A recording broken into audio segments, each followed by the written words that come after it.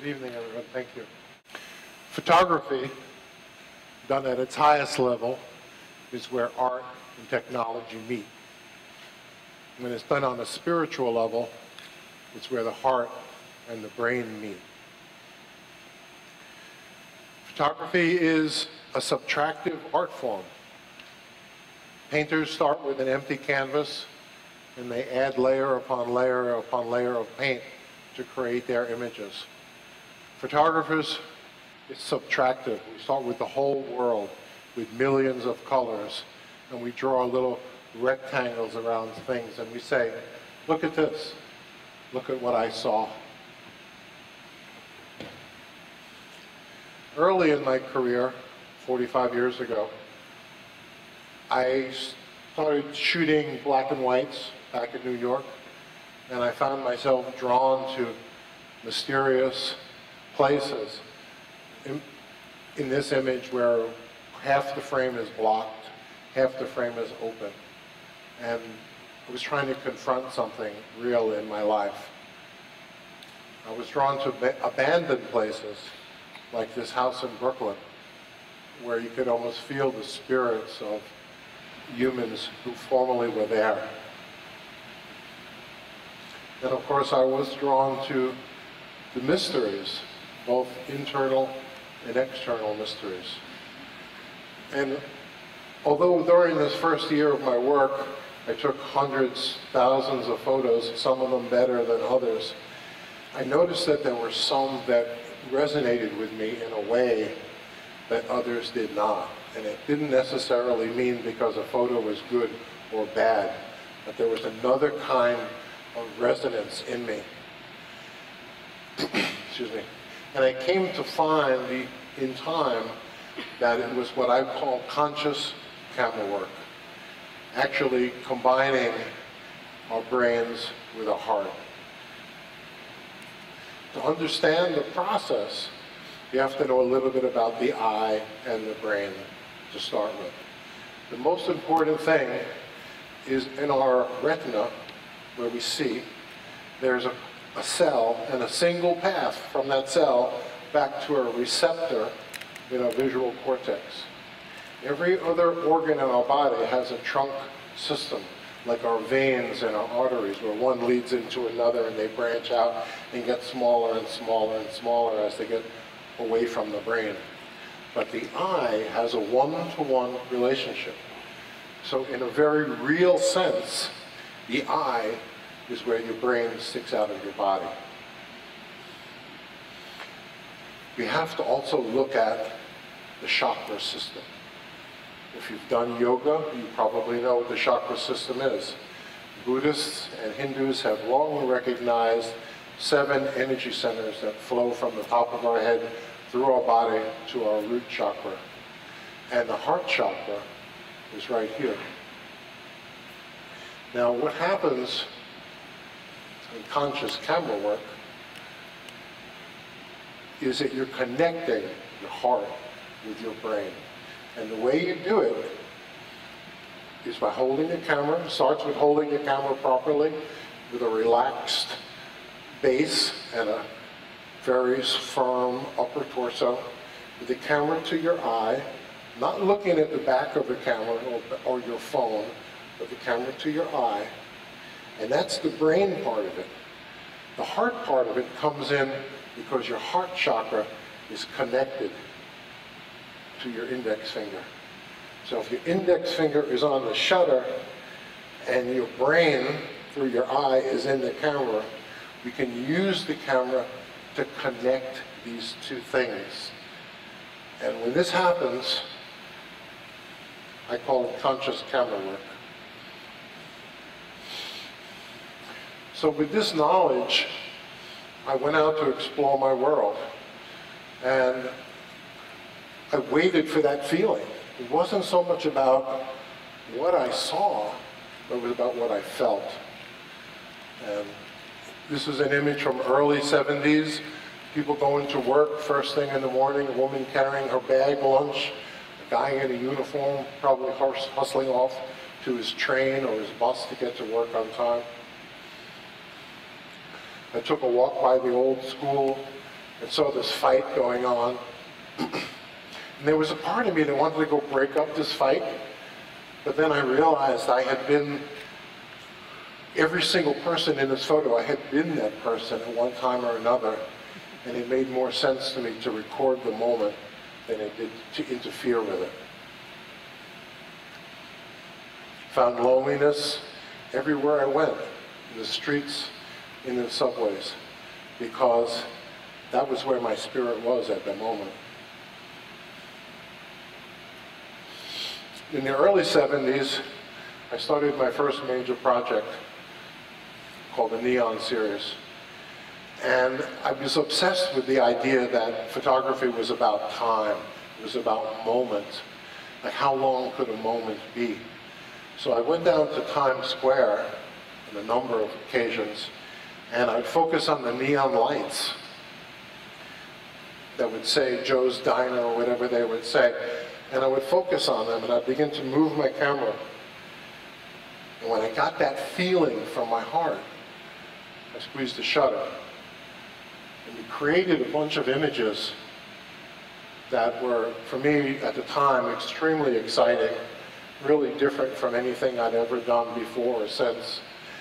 And ultimately, in the process of this project, I met a choreographer. We ended up using these slides in a dance program in a basement in a church in Brooklyn. And that was really a wonderful time for me. I never expected to be a newspaper photographer. The circumstances were just amazing that I fell into it, but I did. A lot of you know my work from the Daily News from the 80s and the 90s. This was a little bit earlier than that, and it was my first week on the job. This was a protest at the Senate. The people who wanted to bring Ishmael Ali, or Ishmael Labit, back to the territory. For people who don't know, Labit was a mastermind behind the Fountain Valley Massacre and was in prison in the States. And I was there to photograph this rally for people who wanted to bring him down. And I realized that my spirit was such that I was able to get close to people and bring back images because people trusted me. They weren't afraid to have me there with their cameras. And there was an intimacy there that was really, really hard to capture in any other way. This is a gentleman from St. Croix, and that's his house behind him. After we shot some photos, he invited me into his house and offered me something to eat. Would you like something to eat? He opened the refrigerator, and there was a bottle of water and 2 apples. He took one of the apples and put it in front of me and poured me some water. I said, I can't eat your apple. He insisted that I eat the apple. To this day, I'll never, ever, ever forget that moment and the joy that he shared with me and the intimacy that he shared with me. Now, over and over again, I'd be in situations with this gentleman who's being evicted from his home in hospital ground, with this woman who lived in Glavoni Projects, invited us into her house. This is her daughter and their grandchildren, 2 of the grandchildren. This is another one of the grandchildren. And my point is that people would not be inviting me into their homes and showing me these things unless they trusted me. And that trust wouldn't have been there without my conscious camera work. Very, very rewarding to be with people who feel that way and who give you that authority to shoot with them. This is a boy named Michael Berwick, who I met in Boston when I was working and living there. He had spinal bifida, basically had no lower half of his body whatsoever. I became friends with him. His mother invited me into their home. I spent the better part of 2 weeks photographing them. And again, it was the level of trust. I became really proficient at environmental portraiture, which really is portraiture with everything out of control. A fly on the wall approach of me recognizing in others something inside of me. And again, it was always waiting for that feeling, that special feeling that my heart was telling me, this is the moment. Some of you may recognize Chauncey Miller, who's one of the finest portrait painters on the island. This is for a magazine story we did. And again, she invited me into her bedroom and let me photograph her in this really special and unique way, and allowing us insight into who she was. And sometimes just recognizing the moment in others is the same thing as recognizing the moment in yourself. And sometimes all you need is a face, just a simple face that just can tell an incredible story.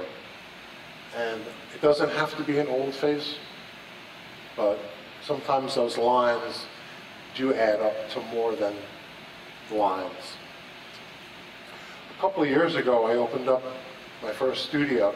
The first time in 40 years I ever had access to a studio. And I started realizing that the studio gave me the freedom for even more intimacy in my work. And people would come to the studio and they'd be willing to shed their clothes and be part of my project, which was based with people with tattoos. It was called Portraits in Ink. And many people came uninhibited, and in a way it was a way for me to explore my own sensuality. And I loved working with couples, because when you photograph couples, you photograph not just two people, but you photograph a relationship. And I always like to say, who's hiding behind whom? And it's really powerful when you're shooting couples. From that series, I did come up with two iconic images, which I feel are bigger than the portraits themselves. This one in particular, where we have a light-skinned, beautifully, delicately tattooed woman against a brown-skinned man with the most perfect map of the Virgin Islands you'll ever see in tattoo form. And it's just really a unique and special moment. And also this one, which I call Adam and Eve for the 21st century. And it was just an opportunity that wouldn't have existed if these people didn't trust me. And they wouldn't trust me if I hadn't gone through this process. Now, looking back over the years, I realize there is a consistency to my spirit, that this conscious camera didn't change my spirit, but it deepened it. This image was taken at St. Peter and Paul Cathedral on Good Friday 35 years ago. This one was taken at a synagogue in Florida last month. This old man on the waterfront from 40 years ago. An old man from last year. Lost boy from 20 years ago. Lost boy from 5 years ago. And Mother Earth from 40 years ago. And a sea goddess from last year. Now, there is a time when that connection becomes impossible, and it's usually when the senses are blocked by tragedy. And in this case, we had a suicide in our family, and I took some pictures literally just to keep from going crazy. And I didn't make any connection until months later, when I kept looking at these images over and over in my computer. I started adding text, and suddenly things began to make sense.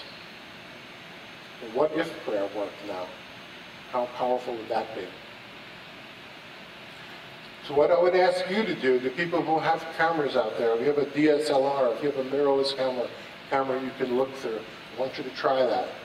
I want you to try looking through your viewfinder and listen to your heart. Here's the last picture. Listen to your heart and see if you can make that connection. And perhaps your journey will be as deep and as rich as mine was. Thank you very much.